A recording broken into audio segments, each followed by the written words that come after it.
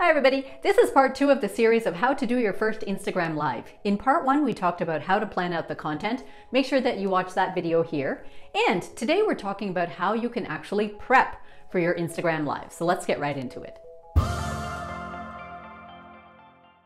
If you're new here, my name is Liz and I release videos every Tuesday talking about how you can add video to your business. Make sure that you subscribe to this channel so that you never miss any of my future content. Now, in the first part of this video series, we talked about what type of content you can actually use for Instagram Live. Because I hear people telling me all the time, Liz, I'd love to go live, but I don't know what to talk about there. Don't worry, I've got you covered in that video because there are so many different things that you can talk about when you are interacting live with your audience. Once you've got an idea of that down, the next thing that you want to do is actually start preparing for the live. The last thing that you want to do is just click live on your phone and then just hope for the best. Remember, this is a live environment. There are no takebacks. The only thing that you could possibly do is delete the entire thing if you're not happy with it. Rather than getting to that point, let's spend a little bit of time thinking about how you can prepare the best way for your live so that you can do it seamlessly and then be very, very happy with the work that you've done. Let's jump right into it. Now, the first thing we want to do is to prep our environment. Luckily, most of us do our Instagram Lives on our mobile, which gives us the flexibility to walk around our house or our space and find a nice spot to do this from. One of the main considerations there in your environment is that you don't have clutter or anything distracting behind you, and also that you have the best lighting possible. You absolutely do not need to invest in expensive lighting just to do an Instagram Live. The best thing you can do is find a window that you can face at somewhat of a 45-degree angle so that you get the nice, natural, flattering, soft light on your face. If you're in a room that doesn't have any windows, then of course take a lamp and then just place that behind your device so that it is shining lightly onto you. The last thing you want to do with your lighting is have the light behind you, meaning be sitting in front of a window where the light is actually just lighting the back of your head. We've seen this time and time again. You want the lighting to be hitting your face on a nice natural angle. The other thing you want to do is to stabilize your device. We've all watched live streams where the device is shaking and shaking and shaking because the person has not stabilized it first, and that is tiring to watch.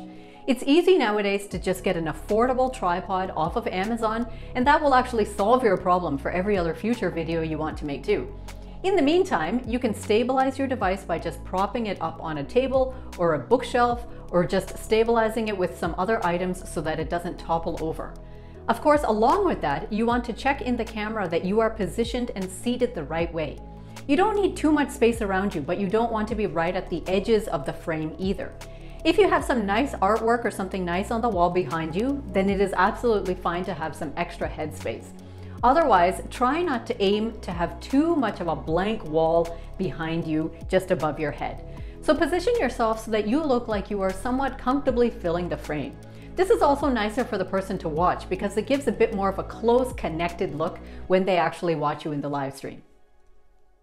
Now, something that some of us forget to do is to charge our device fully before we actually go live.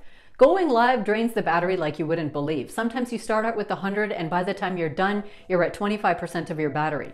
So make sure that it is fully charged and ready and rearing to go. And if you're using any other type of artificial lights, then that of course also needs a strong bulb in it and to be all plugged in and ready. Now, not only does the live stream take a lot of your battery power, it also takes up a lot of bandwidth. So if you are doing a live stream for the first time, or if you're doing a really important live stream where you're interviewing somebody or you're announcing something special, then if possible, you can ask the other family members that live with you to try to stay off the internet for 10 or 15 minutes. That would really help just to free up a little bit of bandwidth so that you can actually have a nice, clean connection without any disturbance throughout. Now, Instagram recently released a new feature that is super handy if you haven't done a lot of live streams before. And that is, you can actually set your settings to just do a private live stream only for yourself. This allows you to test out all of the features to see exactly how to start it, how to stop it, how to position yourself, what it actually looks like with the lighting. You can do all of this and have a full live stream there, but then it's only private to you so that you can watch it back. It won't go public. Nobody will ever know that you did that. This is really handy. So before you do your first live stream, try to test it out with this private setting first. Once you're actually happy with that product, then you can just toggle to the public setting, which means that the next time you go live, that will be announced to your public audience for everyone to see. Now, no one in the world should be going live without actually preparing some points in advance. If you are a celebrity and you have a very forgiving audience, then you can do this. But otherwise, for the rest of us, your audience will not feel happy about it if they jump on to watch you live and you have zero idea or preparation behind what it is you want to say. This is a recipe for causing you to ramble on and basically wasting the viewer's time. Instead of that, spend time in advance plotting out a couple of points. Review those points over and over so that you can actually just have 2 or 3 bullet points handy while you are going live. You can keep that handy on a piece of paper next to you, or you can try to jot out a couple of points in a few words just on a small piece of paper and then tape that next to your camera lens on your actual device. I highly recommend that you do not try to script out any notes for yourself in long sentences. This will basically result in you reading your notes while the audience is watching you and waiting for this to end.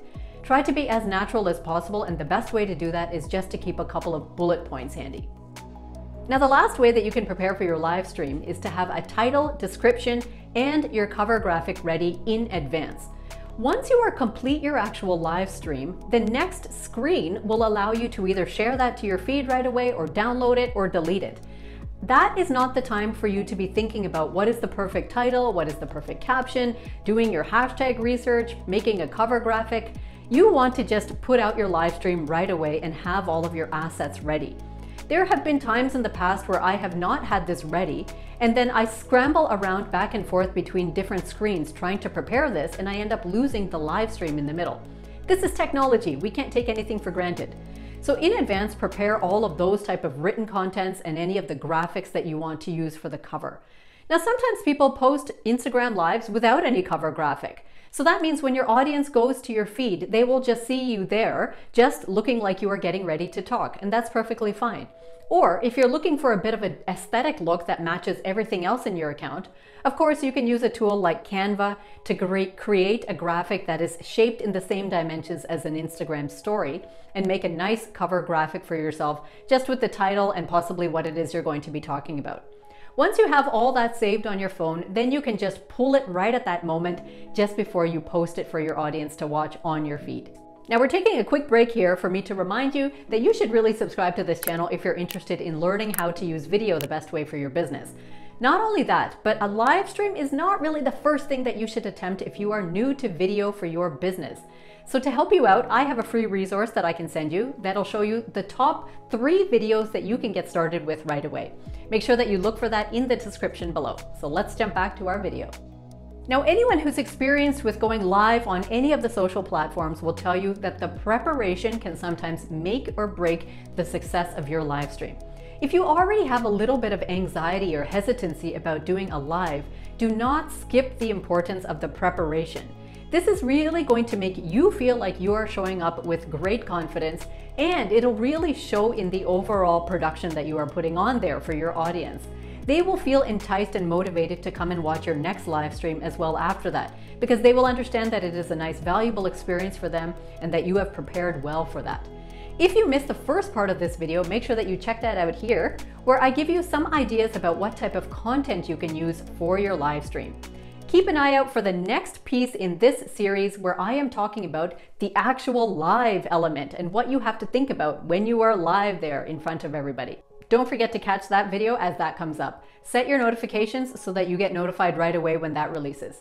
Make sure that you like this video and share it off with one of your friends who's new to using video, and don't forget to subscribe before you leave. Until next time, take care.